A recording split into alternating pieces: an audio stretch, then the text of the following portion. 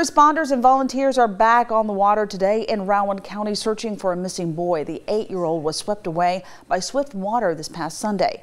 That's when authorities say he was playing with a friend. Connor McCure is in Moorhead with the latest. Search leaders say the water is the lowest and clearest it's been since Sunday, so search crews will focus a lot of their efforts on the water today, though they will have a chance to check places that are just now exposed. This morning, a number of out-of-town rescue squads came into Moorhead before the city and county crews head out on the water in a little bit. We also saw a number of volunteers already walking the sides of Triplet Creek and checking it by kayak. This is the 4th day of the search for this young boy. Moorhead police say he was swept away by swift water during Sunday afternoon storms.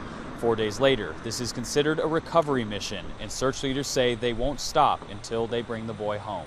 Every day is a different search because the water level continues to drop and exposes new territory for us on the creek. So every day will be like a new search for us for a while. We don't know what the weather's going to hold for us this weekend and may rise it up again.